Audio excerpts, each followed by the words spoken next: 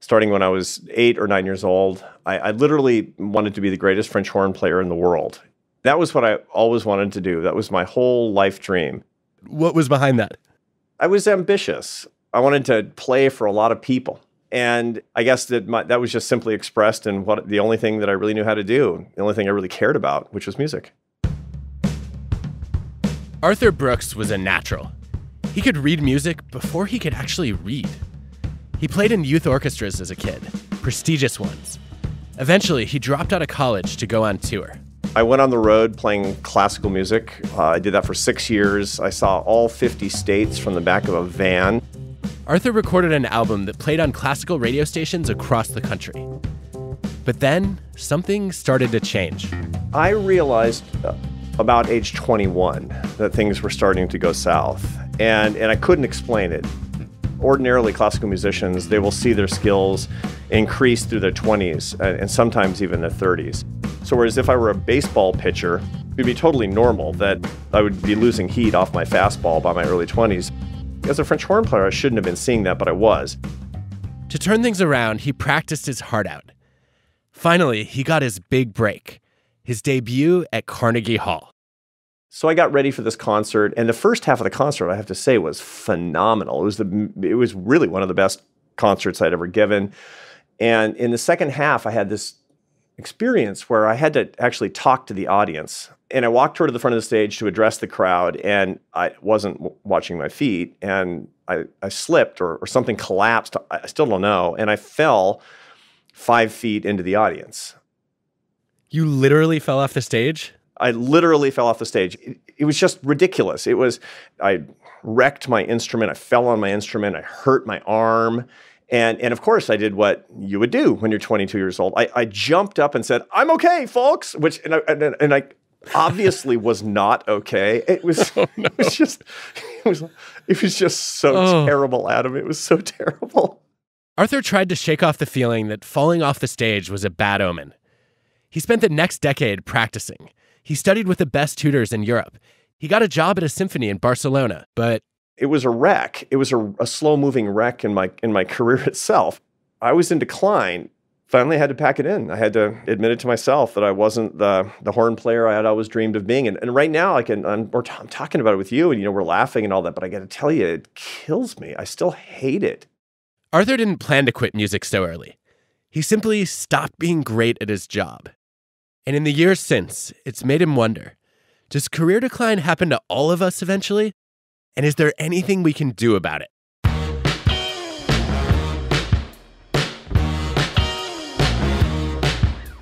I'm Adam Grant, and this is WorkLife, my podcast with Ted. I'm an organizational psychologist. I study how to make work not suck. In this show, I'm inviting myself inside the minds of some truly unusual people, because they mastered something I wish everyone knew about work. Today, career staying power. It's more about the choices you make than the age you reach. Thanks to Accenture for sponsoring this episode.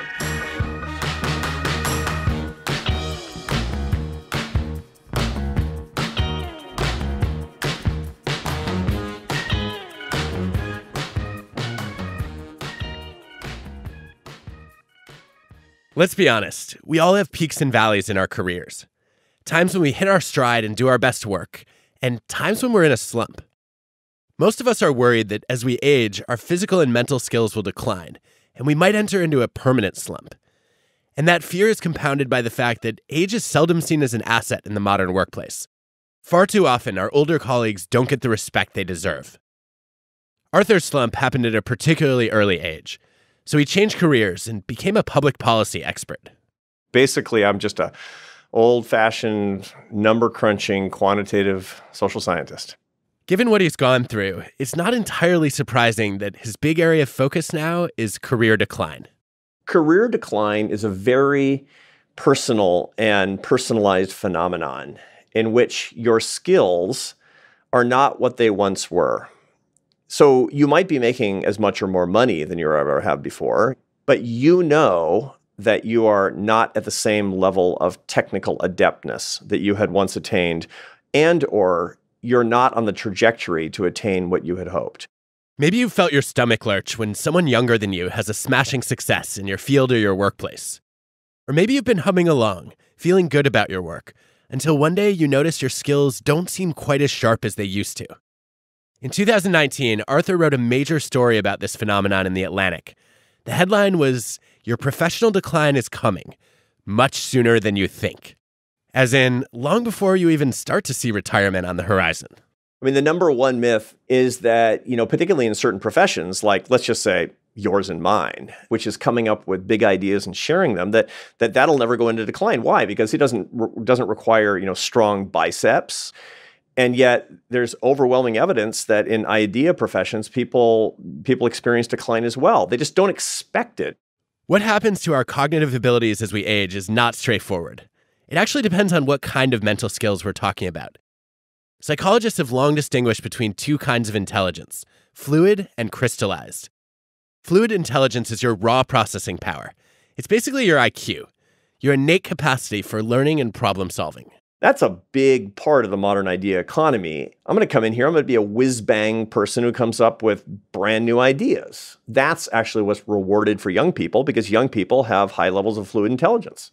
It increases through your teens and 20s and maybe through your 30s, although it tends to start declining for most people in their 30s and 40s.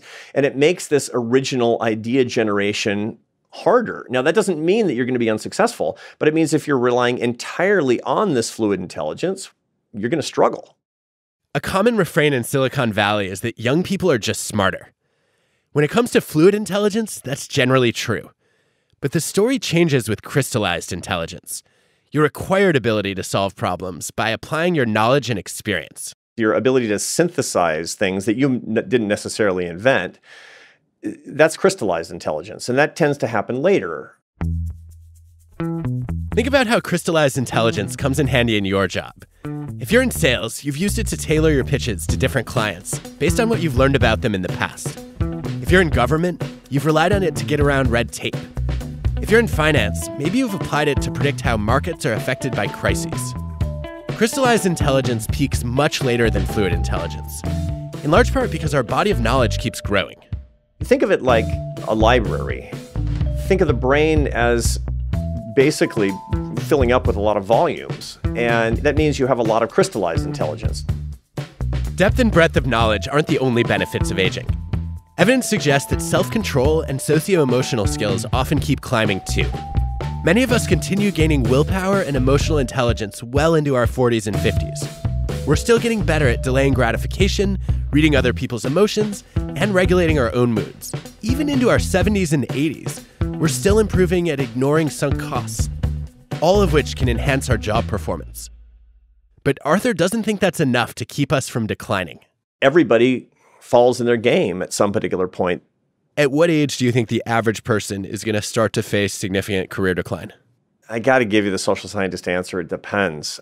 But if I were to guess, I got to say that in your mid-40s is when you're likely to see the peak of your originality and creativity. And you should be making plans in your 40s to how you can be the best creator with your crystallized intelligence, how you can be the best instructor, the best synthesizer you can possibly be.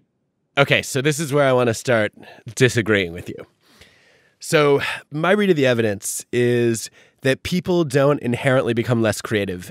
One of the things that happens as people's careers advance is they tend to produce less, just, in terms of overall volume. I think it's not ability. I think it's motivation that's dropping. I think, a lot of people become complacent and they feel like they've achieved enough success, and so they may scale back a little bit. It may be that priorities outside of work become more important to them. And if we can maintain that motivation, there's no inherent reason why the quality of creative output would decline. What do you think? I'm willing to entertain your hypothesis. Okay, cool. So there's a study I really like of scientists, filmmakers, and artists showing that as they advance from their 20s and 30s toward their 50s and 60s, they do less work. The scientists run fewer experiments. The filmmakers don't make as many movies. And the artists produce fewer paintings. But those who stayed productive, their hit rate was every bit as high in their 50s and 60s as it was in their 20s and 30s. So, I think about Frank Lloyd Wright designing Falling Water at 68 years old, his crowning architectural achievement. Or I'm sure you've come across Raymond Davis Jr., the scientist who measured neutrinos from the sun. He didn't build the key detector until he was 51 and kept running his experiments until he was 88, the year he won the Nobel Prize. I'd be willing to bet that we would either uncover or even create more Frank Lloyd Wrights and more Raymond Davises if we had ways of keeping more people motivated to produce into and past mid-career. Agree or disagree? I think that if there is a natural cadence to the average person's life, and you're saying it doesn't have to be this way, then the societal goal will be one in which everybody's above average. And that's becomes an exercise in frustration. In other words, that's a nice theory about encouraging everyone to keep producing at maximum capacity for decades. But it might not be realistic if you're not a superstar in your field. The rest of us are going to do what people naturally do. And Arthur wants there to be space for that path, too. He wants people to be excellent in their own way, which made me wonder if he thinks career decline is more inevitable for people who achieve excellence. What goes up must come down, ultimately. And the higher up you go, the more obvious it is that you're not there anymore. That's what I call the law of psychoprofessional gravitation. You notice a lot when you were great and you're not as great as you once were. And if you can do something to get on your crystallized intelligence curve, you get a different kind of productivity and you can be successful in a different way. That's the knowledge I want to get across. He's arguing that regardless of what field you're in, as your fluid intelligence declines, you should make a change. Stop trying to innovate. Take what you've learned and accomplished and shift into a mode where you can transmit your knowledge and skills to other people. Become a teacher or a mentor. And frankly, the world needs those people, and we don't have enough of them. When I'm at a certain point in my career and I see that I'm not on the top of my game, I need to start thinking, is what got me here, whether it's the insight or the innovation or whatever it happens to be that got me here, is it something that I can sustain? If it's not, start looking for something else. Specifically, start looking for a way that you can move into instruction mode. In Arthur's case, after giving up on music, he spent years running a conservative think tank. And then, having learned the lessons of his fall at Carnegie Hall, he took his own advice. And I had somebody I really respect, and he said, when you are a chief executive and you have to be on the razor's edge every single day, you have two choices on how to step out of your chief executive job. And I said, well, good, two choices. I like two choices. It's like the Monty Hall game, door number one and door number two. So what's behind door number one? And he said, leave before you're ready. And I said, oh, I don't like that. What's behind door number two? And he says, leave on someone else's terms. I said, ooh, I really hate that one. What did Arthur decide to do then? Exactly what he's suggesting you do. He went into teaching. The bottom line is, when the stakes are high, it's worth leaving things before you're ready. Arthur is content with how his career choices worked out. He wants you to walk off the stage before you fall off of it. I understand where he's coming from, but I'd rather see you find your balance, or get on a different stage altogether. You do have choices beyond aging out and opting out. More on those after the break.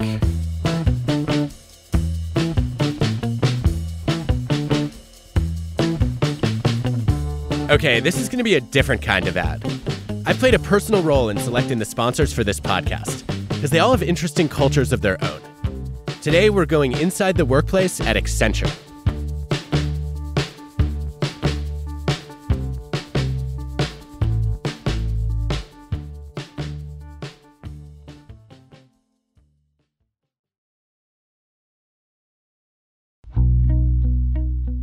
I am from Arequipa, which is the second largest city in Peru. We have the coast, we have the Andes, and we have a bit of jungle. This is Gonzalo Adriazola. When he was 19, he and his mother left Peru and moved to rural Ohio. I don't think I fully processed that I was leaving a whole life behind. I think I was just excited for the future. As a young immigrant to a new country, Gonzalo didn't know exactly what the future held. But his mother became a tremendous source of inspiration. From early on, she taught him about the importance of education. She would always tell me, I might not leave you anything, but I'm going to leave you a good education. Gonzalo got a job at a local restaurant while he applied to colleges. When I got the acceptance letter, my mom and I were just like jumping and dancing and just so happy. He headed to the Ohio State University, and it didn't take him long to fit in. He was crowned homecoming king, started working full-time at a bank, and found a community within the Hispanic Business Student Association. They sponsored a trip to a conference in Washington. It's the largest gathering of professional Latinos in the US. I saw this one speaker, and he was so good. He was so passionate, energetic. Besides being phenomenal, he looked like me. And this was the first time I had seen someone in person that looked like me, that was a total boss. At the end of the talk, Gonzalo went up to the speaker and asked for advice. I asked him, I want to be a CEO one day. How do I get to be like you? And he laughed and looked at me and told me that professional services firms, all they have is people. So they're going to do their best to make the best of you. And that's why I found out about consulting. Research shows that role models can elevate our aspirations. When we see someone similar to us do something inspiring, it builds our confidence that we can follow in their footsteps. When Gonzalo graduated from college, he followed his role model's advice and went to work as a consultant at Accenture. I was really happy to join the firm, and it has only been great experiences. Gonzalo had accomplished a big goal, and for 4 years he helped companies grow and perform better. But he had a nagging feeling that something was missing from his life. As soon as I got to Accenture, I wanted to give back to Latin America. That was the kind of my life objective. I saw that we had worked with this microlending institution called Caja Arequipa. And I'm like, what are the odds? He reached out to the leadership team running the project. They told me about everything we're doing in regards to financial inclusion in Latin America. I was really excited to know that I was from that same city, very welcoming to my help. Alongside his consulting work, Gonzalo has been a leader in the Hispanic Employee Resource Group and volunteered his extra time to help the team in Latin America. His dedication paid off. Earlier this year, Accenture Development Partnerships moved him to Colombia, where he joined the project team full-time. It was a dream come true. I called my mom. We laughed. We smiled. We danced. This isn't the only way Gonzalo gives back. Every year, he's gone back to the conference where he was first inspired by someone he felt he could relate to. It feels like I'm doing my mission. I was in their shoes one day, and now I'm the person lifting up, just as others lift me up. And there's people lifting me up right now. There's going to be a brighter future for my community. Accenture is working to become one of the most truly human companies in the digital age. Learn more at accenture.com/careers.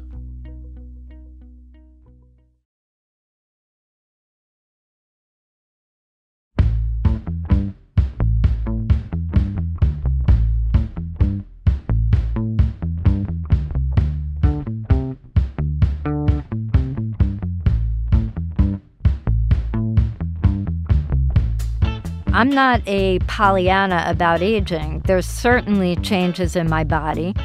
I have my wrinkles, I have my white hair, but I think that I could generate content as much as someone who's younger than me. In fact, most of the peers who are at my level are all younger than me. Lynn Slater is 65. She recently quit her career as a professor to become a full-time social media influencer. Lots of people call themselves influencers, but Lynn's version is a real job. I'm also known as the accidental icon. The accidental icon has more than 700,000 followers on Instagram, and she gets paid to run ads on her account for brands like Kate Spade, Visa, and Teva. Her feed is filled with stylized photos of herself posing around New York City in designer clothes and large sunglasses. She's been featured in magazines like Cosmo and InStyle, and she's walked the runway at New York Fashion Week. Actually, she's walked more than one runway. I have no background in the fashion industry, but I was in the runway show last spring with Kate Spade. I've worked with them quite a bit. Some people will tell you that most of us do our best work when we're younger, that when we approach retirement age, we should slow down, take up a hobby, play with the grandkids. But excellence later in your career is possible, and there are a few ways you can get there. Lynn is living proof that you don't have to avoid career decline by shifting from doing into teaching. You can actually reinvigorate your career by experimenting, by doing something new. In Lynn's case, she did something completely new. We saw her in action one Saturday near her home in Manhattan.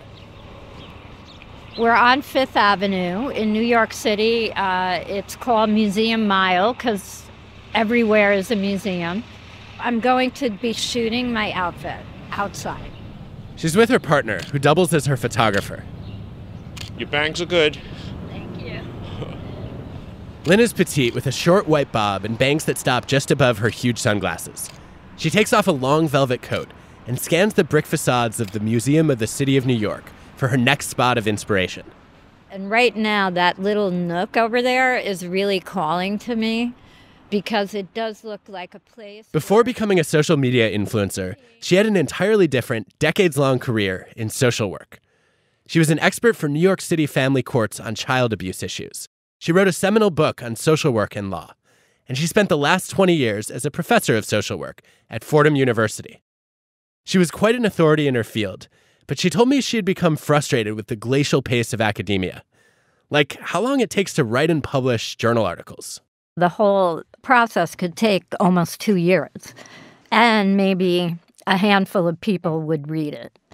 And so as I began to get more followers on Instagram and I began to do more things, for example, I did a short film, and within a couple of weeks, that was in front of, millions of people. Lynn went about as far from her original field of work as she could go. So what leads to a spectacular pivot like that? A dose of novelty. Research shows that curiosity is a key factor that can help you find creative peaks as you age, rather than decline. This is one way to stay productive and maintain motivation later in your career. Find something new to explore. For you, novelty might mean switching to a new team or a new market, getting certified in a fresh skill set, or mastering a hobby completely outside your experience. For Lynn, that hobby was fashion. I've always had sort of what I call a very performative relationship with my clothes.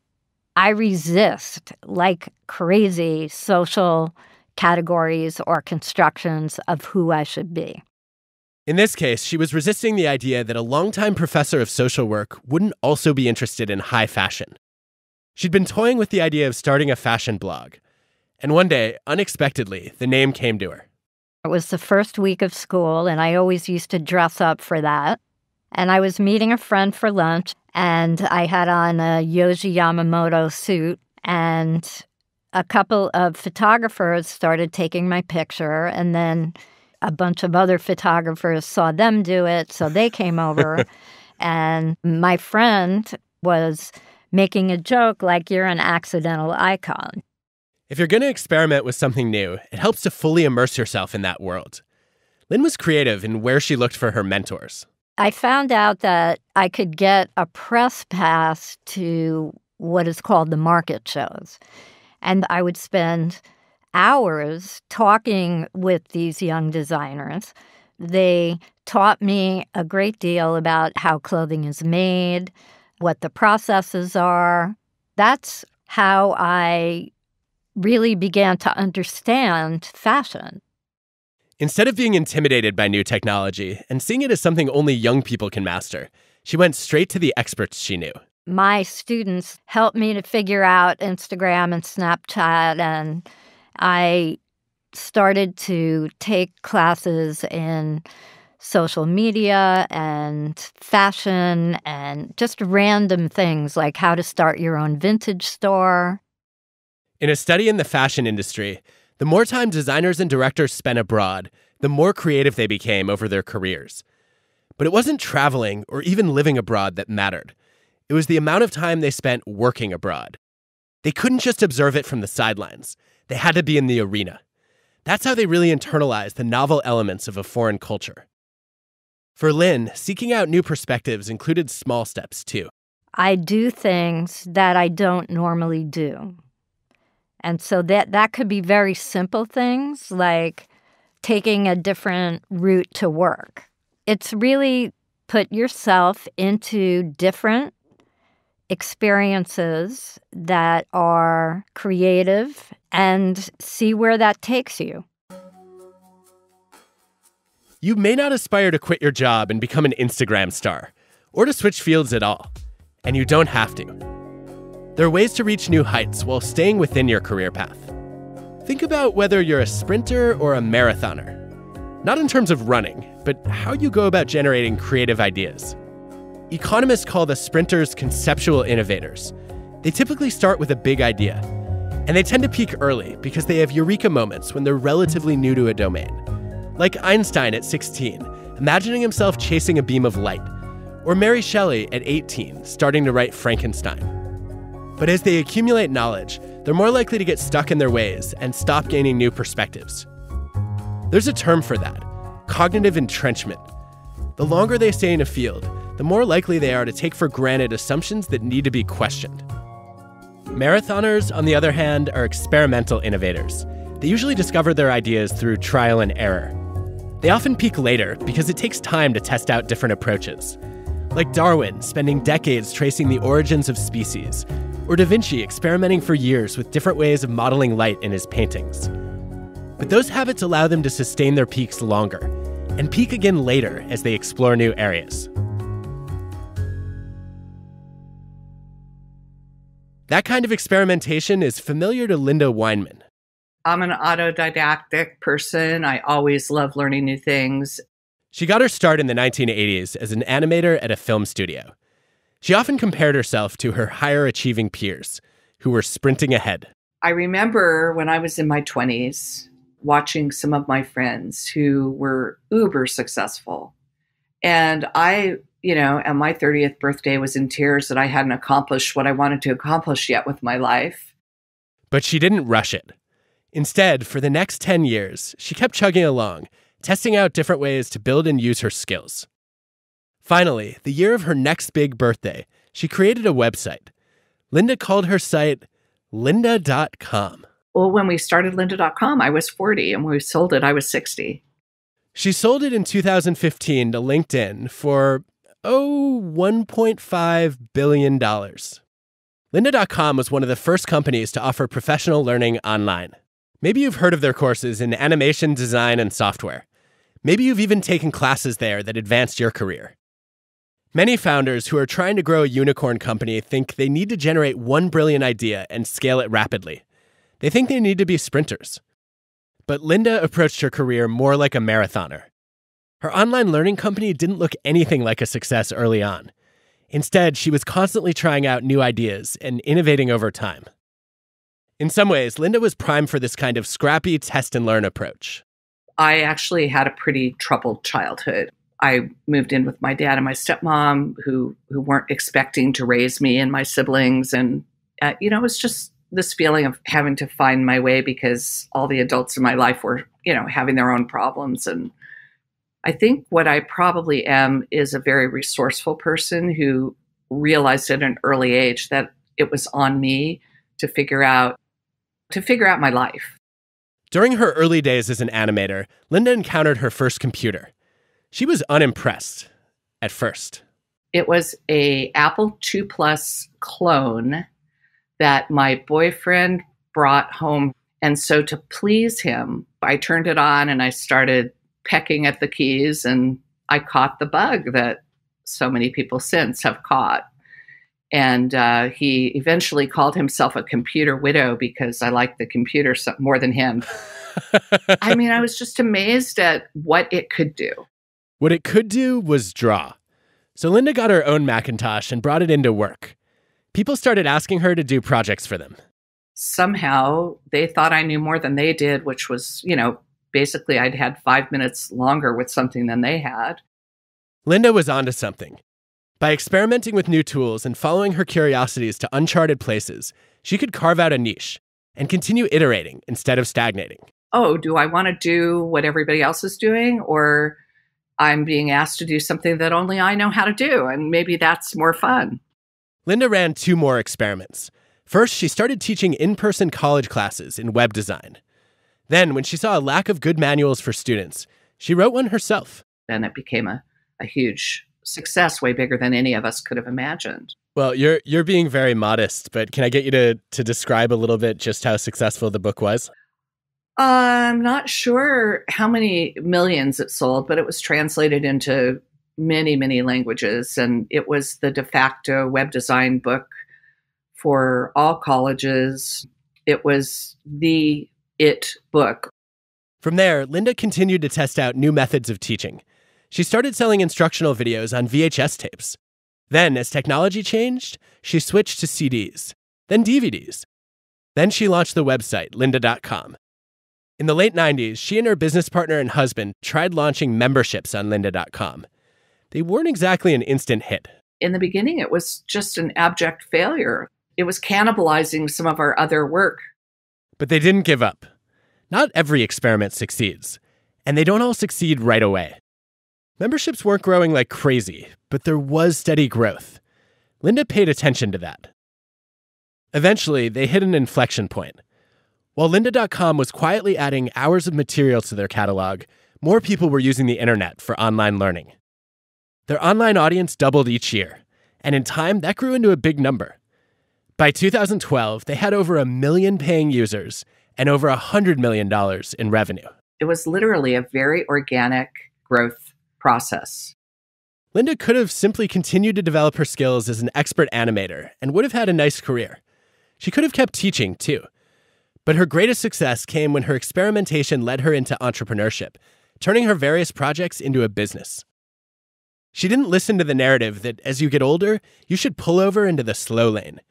She saw some benefits of building something later in her career.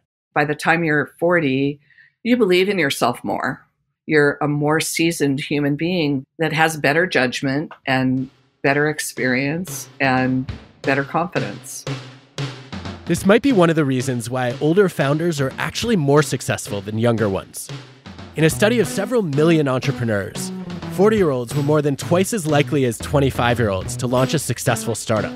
And they were also nearly a third more likely to be in the top 0.1% of fastest-growing tech startups. Yeah, sprinters sometimes get lucky right out of the gate, but marathoners know how to persevere. I think everybody would probably like to be instantly successful and be revered and acknowledged and acclaimed and all those things, but when it happens to you too young, it actually can be very damaging. At least the people that I've seen who, they burned bright and they burned all the way out. They didn't understand that it wasn't going to last forever and that they had to keep reinventing and they had to earn it again. If you're worried that your career will decline, don't let your output decline. And don't let your curiosity stagnate either. It's never too late to invent or to reinvent yourself. I think the older you are, the more valuable you can be. I love that because I don't ever want to retire. Next time on WorkLife. Working remotely is full of challenges that have made our work lives harder. So we turn our cameras on, and there I am as something else. At first, we didn't realize it was a potato. We're like, what is going on? I just essentially was a potato for the meeting. But some of the solutions might be easier than you think. WorkLife is hosted by me, Adam Grant. The show is produced by Ted with Transmitter Media. Our team includes Colin Helms, Greta Cohn, Dan O'Donnell, Constanza Gallardo, Grace Rubenstein, Michelle Quint, Angela Cheng, and Anna Phelan. This episode was produced by Jessica Glazer. Our show is mixed by Rick Kwan. Original music by Hansdale Sue and Allison Leighton Brown. Ad stories produced by Pineapple Street Studios. Special thanks to our sponsors, Accenture, BetterUp, Hilton, and SAP. For the research, thanks to Dean Simonton on creative productivity, Liu Liu and colleagues on career hot streaks, Ben Jones and colleagues on the success of older entrepreneurs, David Galenson on conceptual and experimental innovators, Eric Dane on cognitive entrenchment, and Will Maddox, Adam Galinsky, and colleagues on working abroad.